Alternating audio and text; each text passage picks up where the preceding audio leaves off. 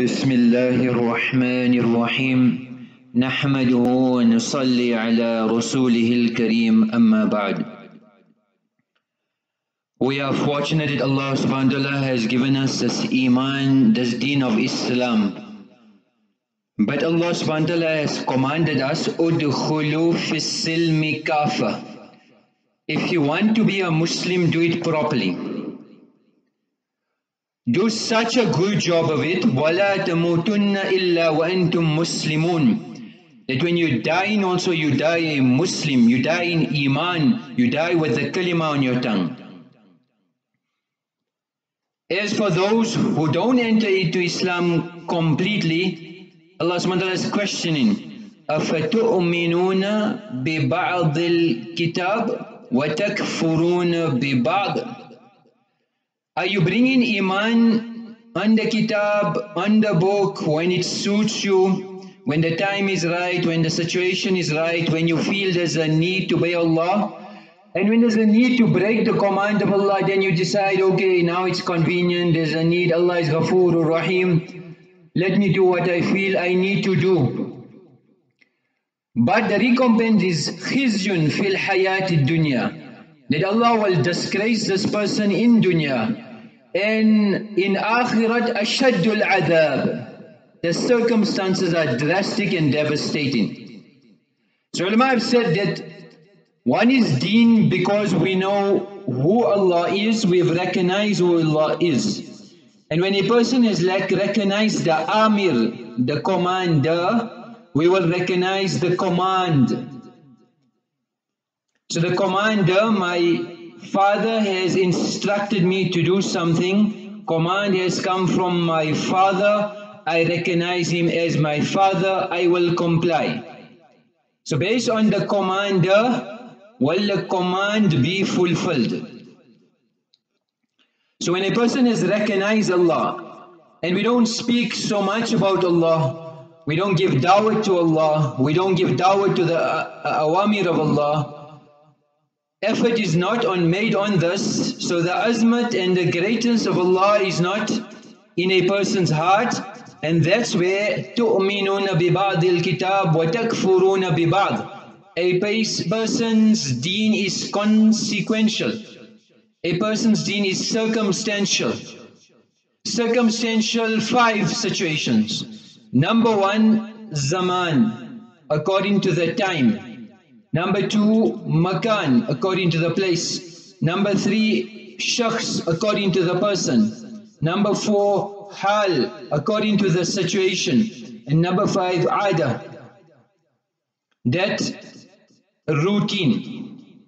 Since we have just entered the faces Mubarak month of Ramadan, we fall under category number 1 of zaman. That time, based on the change of time, does a person become deendar? Does he become religious? And we will get into details of that, but coming back to the original point, why would one's deen be circumstantial, be based on the situation? Why? Because he is not recognized the Amir. Ayaz was most beloved to the king. The courtiers, the ministers were jealous of Ayaz. To prove his genuinity, the king put everybody to test. He asked for a valuable pearl from his treasures to be brought.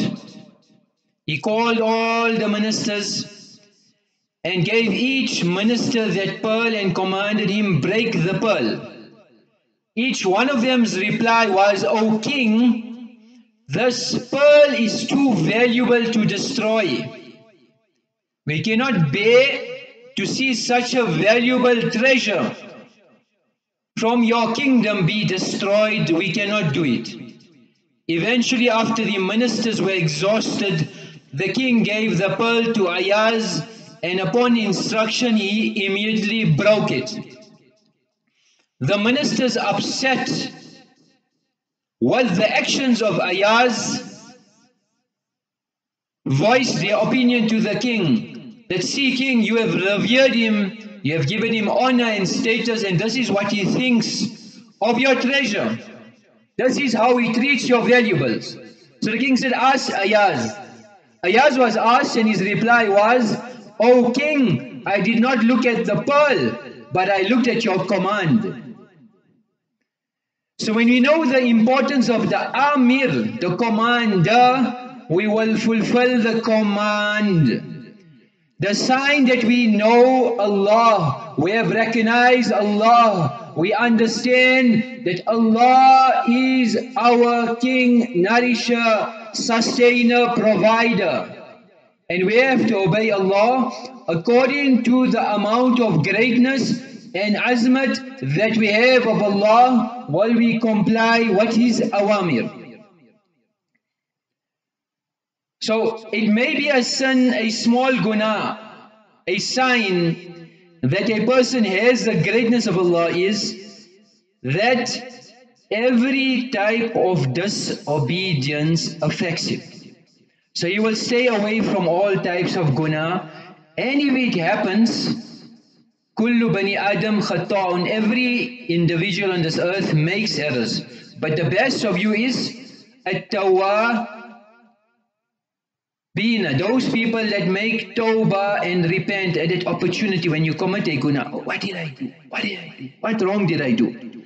So the ulama explain, لا تنظر إلى صغر الذنب ولكن انظر إلى من عصيت. Don't look how small the guna is, but look how great the one who you are disobeying is.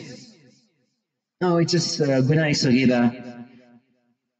Some person was in front of a buzruk and he was told to do something, so he said, sunnat ye hai. It is only sunnah. It's just the sunnah. So the buzruk said, baat to sahi hai, lekin lehja kufriya. Your statement is correct, but the way you said it is kufr. It is rejecting the sunnah. The Sahaba practice on sunnah because it was sunnah. We don't practice on sunnah because it is sunnah. So it's tantamount to a person saying, you know, I'm genuine, I'm a Muslim, I'm a person of Iman. Just to understand this example, there was a man who landed on a flight, long distance flight. He went to the carousel, he searched for his goods, his bags, he didn't find it. He went to the complaint department, baggage claims, and he lodged a complaint. So the lady at the counter said that, sir, do not worry at all our staff are very competent. They know exactly what they are doing. And then she said, I need to take down some details. Can you tell me please, has your plane landed? Has your plane landed? So we competent, but our actions display incompetence. So for example, in Ramadan, in the olden days, people used to close their TV, put it away. Nowadays with Netflix and all these series, am I just temporary suspending guna? Just temporary suspending guna to do it after Ramadan. That's a sign that there's no tawbah, because we just temporarily suspending guna. Some gunas people, تحسبه حين. You think so it's a guna, it's a small sin, but عند الله عظيم. This action which you think so minute and insignificant is great in the eyes of Allah subhanahu wa ta'ala. For example, ulama explain a man who shaves his beard while he is reading tahajjud salah, while he is making tilawat of Quran, while he is making dua, while he is reading salah in sajda close to Allah, the farishtas are writing, he is a sinner, he is a disobedient servant of Allah. Perpetually 24 hours of the day is getting a guna. Likewise, ulama explain a person who takes a picture of themselves. It's amongst the hadith and category of tasweer. As long as that picture is there in the world, till Qiyamah, as long as it's there, while he's alive, he's doing Hajj, he's doing Umrah, he's doing whatever action, a sin is being, guna is being written all the time. Farishtas are writing guna. We did 10, 20, 50, all the pictures, each image is a guna. Women generally put on a scarf, put on hijab in Ramadan. But with the intention of after Ramadan, we're going to take it out. Obviously now with the lockdown, certain things people are not particular about, but we have to be cognizant and understand the point that if the greatness of Allah was in my heart, I will not have the guts to have one proof against me in front of Allah on the day of Qiyamah. I will not have the guts when Anbiya alayhimus salatu was salam will be saying, Nafsi, Nafsi, and these were chosen servants of Allah, and they will be saying, what about me, what about me, what will happen to me? Then how can we have the guts and justify? One Buzurg was walking, and from a balcony somebody threw ash, and his murids were with him. They became upset and they looked up at the person. He fell in sajda. He fell in sajda. They wanted to take retribution. Obviously the person didn't see people walking, or maybe he wasn't careful enough. But the Buzurg fell in sajda, and his murids afterwards asked him, Shaykh, we never understood your action. So he said, Allah threw ash on me. I made shukr to Allah that He only threw ash on me. Otherwise my a'mal, I don't know if Allah would have sent bolts of lightning. Allah would have commanded the earth to swallow me. These were pious servants of Allah, and this was their reaction. What istizar, what dhyan, what khawf of Allah did they have that prompted them to react like this? Now, there isn't official TVs, etc. Like in the olden days, call it cell phone. Cell phone is another TV. Do I take a cloth? Do I cover that cell phone? Do I switch it off? Do I say, Yalla, I make tawbah? Again, let's check ourselves. There was a youngster, a child, went to the mother and said, oh, Ami, I see you getting grey hair. So generally we always like to attribute wrongs to everybody else. The story of the Buzruk, he attributed to himself. So she said, yeah, oh my child, it's because of you I got grey hair. You giving me all the grey hair. So the child said, oh Ammi, now I understand why Nani, my grandmother, got so much grey hair. Now I can understand why she got so much grey hair. So we need to understand the Amir, the command. If we don't have the azmat of the commander, Allah, we will not understand the Amr. We will not fulfill the Amr. And the sign of that is, Guna will be easy. Guna, ulama explain, for a munafiq, a hypocrite, Guna, even if it is like a fly, that he just wipes it off, for a munafiq, a hypocrite is like that. And for a believer, it's like a boulder over his head. So how much am I suspending my guna, or I made sincere tawbah? That's what we need to check ourselves. MashaAllah, we increase in amal, but to show Allah we are genuine. There was riots, a girl took refuge in the masjid. In those days, people used to stay in the masjid. There was one student of Deen. She asked permission that there is a situation now and I need a refuge for the evening.